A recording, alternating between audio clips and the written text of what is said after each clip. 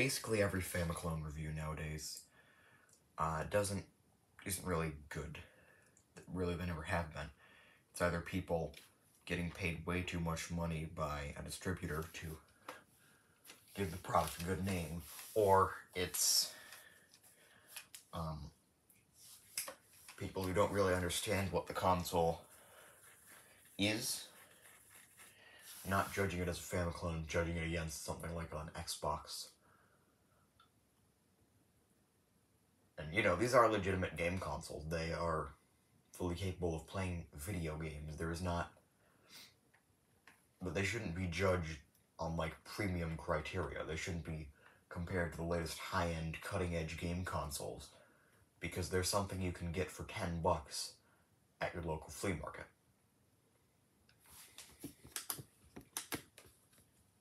There is no real reason for people to be reviewing them as harshly as they are. And so I decided, usually when I dislike something, I dislike the way something's being done, I'll take it into my own hands, and that's what I'm doing here. So welcome to Famiclone Reviews. A little channel where I'll be reviewing and giving my actual legitimate opinions on Famiclones and other bootleg consoles, talking about them, talking about the good stuff about them, talking about the bad stuff about them, and then just generally leaving you to make your own informed decisions on whether to purchase them or not. So we're starting with one of the most ubiquitous Famiclones in the market. There are several versions of this, so the review may differ slightly from the version that you are wanting to buy. There are several. This is like the third or fourth in a very long revision of these. Very long series of revisions of these, all different ROMs, different features, different sets of games, but most of the points will stand for most versions of this console. We'll start by looking at the box.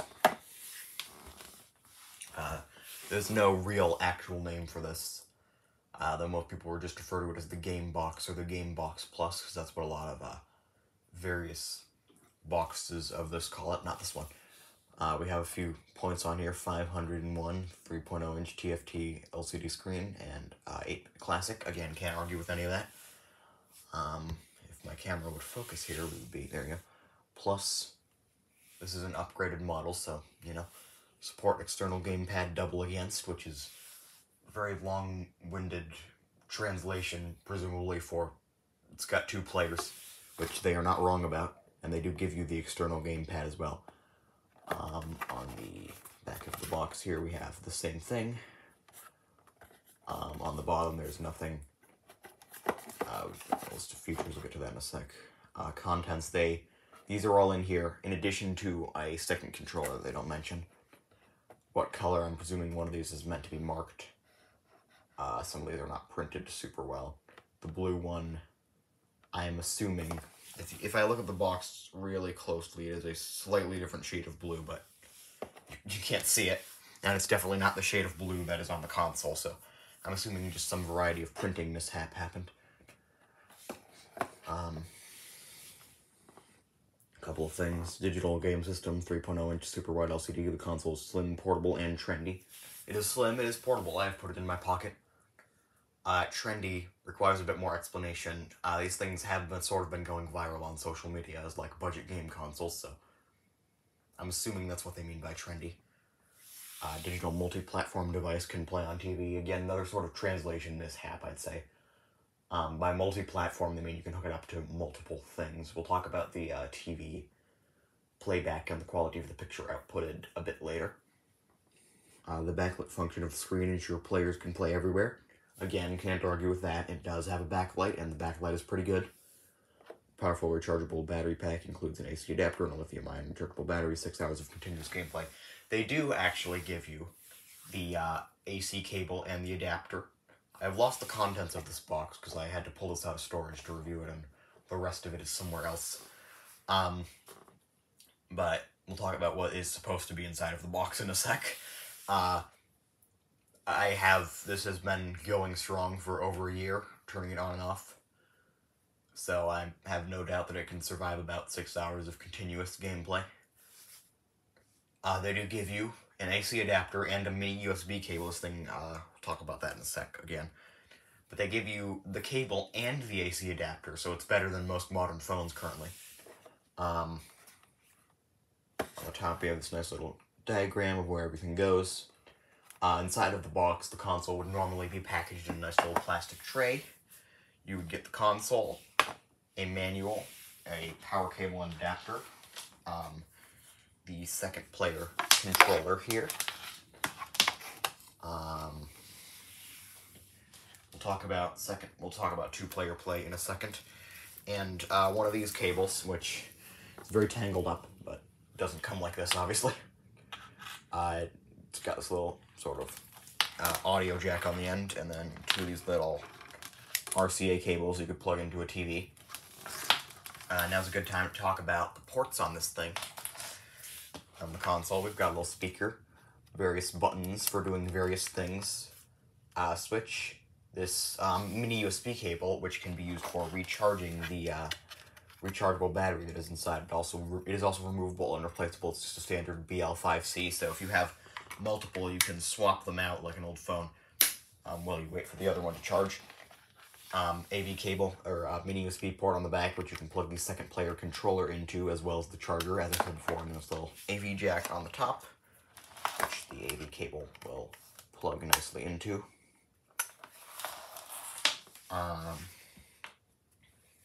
Talk about AV playback now. Most TVs will have these ports. If yours does not, there is a high chance that it came with a little adapter thing that you can plug into, like a sort of an audio jack or whatever on the back. Depending on your TV, you can bypass these cables entirely and just plug one end of a cable into this jack and the other end into the jack on your TV, though there's no guarantee that will work. I have seen it work with some TVs. It does not work with all TVs. It does depend on the TV that you have. Most TVs, you won't even need to worry about adapters or anything. It should just have these ports directly on it, especially if it's an older TV. When you plug the console, when you plug the cable, the AV cable in, the screen and speaker of the console immediately turn off. Though do not be worried, the light should remain on, and that just means that it's switched to outputting through these. So when you plug these into your TV, it should be good. If the console doesn't turn on, or the games start glitching, or do not work entirely, that may mean that it is time to recharge the console. There is no specific low battery indicator, but if the console stops working or starts behaving erratically, best bet is that the battery has died. The console might not even work when you turn it on. It might arrive with a bit of a drained battery from factory testing and whatnot. So, if you are going to give this to someone, maybe charge it a bit before you're going to give it as a present. Maybe charge it a bit before you package it back up. I'd say about a day should be good. Just to ensure the battery's fully charged. Again, it doesn't tell you when the battery's charged. There's a light that lights up, the power light lights up when the console is charging. And you can use the console while plugged into an AC adapter. So if the battery on your console dies, you can plug it in and turn it on and play with it while it is charging. Without further... oh yeah, two-player mode. What happens when you plug this in, you might notice they don't give you a first-player controller. This serves as the first-player controller. This serves as... oh, great, it's refrigerator time. This serves as the second-player controller. If you plug this into a TV, again, this will be the first-player controller, this will be the second-player controller, or just the first-player controller if you don't have anyone to play with. The picture output on the TV is fairly good, especially for RCA and whatnot. The hardware of this console is really only equipped to do that, so I've seen people complaining about the lack of HDMI, but to actually get this console to output an HDMI picture would require it to be a lot more expensive, and a lot larger, and a lot beefier, and use up battery a lot faster. And let's be real, these are NES games. You're not missing anything from crisp HD graphics. This is a Famiclone, short for Famicom clone. Famicom being what the Nintendo Entertainment System was called in Japan. So this runs NES games, some official ones, some unofficial. These are all obviously unlicensed. I don't think Nintendo's having nightmares about this. The screen on mine is a bit scratched, if you can see that. That is just from my negligence. I had this in my pocket with some sharp stuff, some keys and whatnot. That was not a good idea. Also, it is just this little plastic layer on top of the screen that is scratched. The screen itself works fine. This console is fairly robust. I feel like you'd need to probably intentionally damage it, too. Like, you wouldn't let your phone dangle out of your pocket about to fall out. So, just don't do that to this console, either. Turning the console on. Here. We boot up to the menu. We've got a language selection. Here, we'll zoom in a bit. We're going to be talking about the games, mainly. Don't mind the flickering of the screen. That doesn't happen on a full battery. The battery looks to be a bit low right now. We've got a nice little Super Mario background. We can use these arrow keys at the bottom to choose a language. Hit the start button. And here we are on the game list. There are about, I'd say, 300-ish games before the repeats start. There's a volume knob, so you can turn the music down, turn it back up.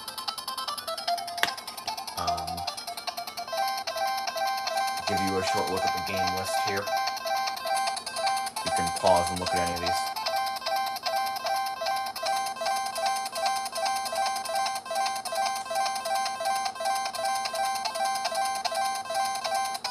Yeah, there we go.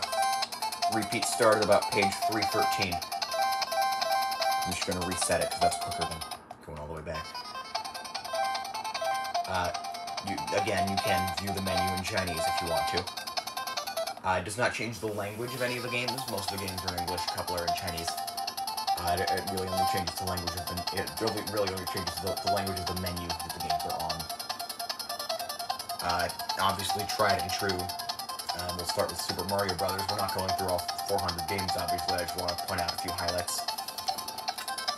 Curiously, I'll use the A button to start, which is the B button on this console, but it's in the place that the A button would normally be on a Famicom controller, if I'm thinking right. Maybe I'm not thinking right. I don't know. Anyways, the top two buttons are just Turbo A and B.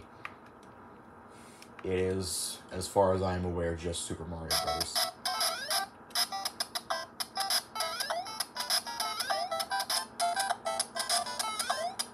We do have a bit of swapped duty cycle whatnots on here, but, you know, it's a Famiclone, you can't.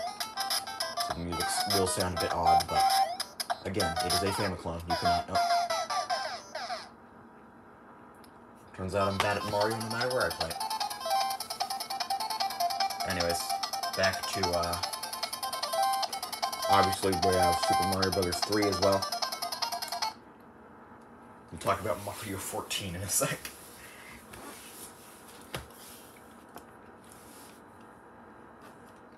Start.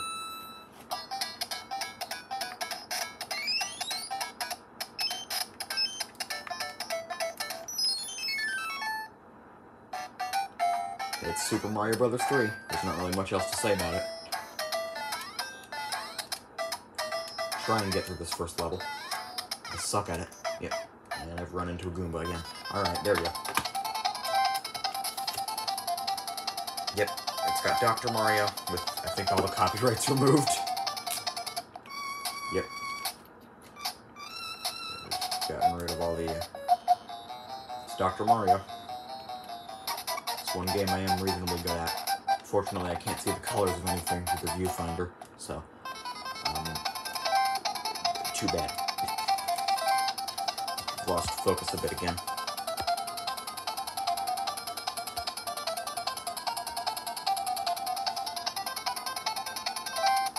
Not seeing this. It's pretty good, I'd say.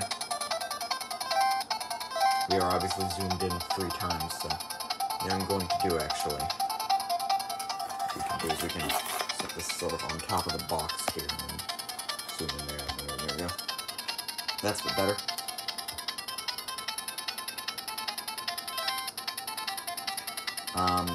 You know, we have magic jewelry on here. It's a pretty good one.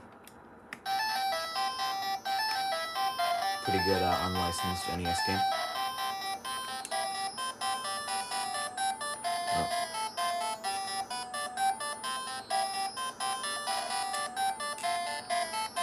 Yeah. It's hard to control this on a box that is moving around. I promise you I'm significantly better at stuff like this when holding it in my hand.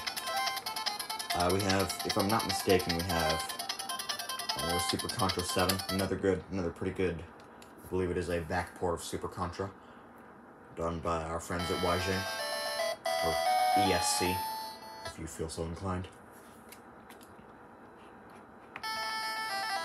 And that's that. I'm not good at that. So yeah, all in all, pretty good console, pretty good box. Really just normal Famiclone levels of being a bit odd and having a few strange games on it. It's got a pretty good game selection. It's got about 300 or so games.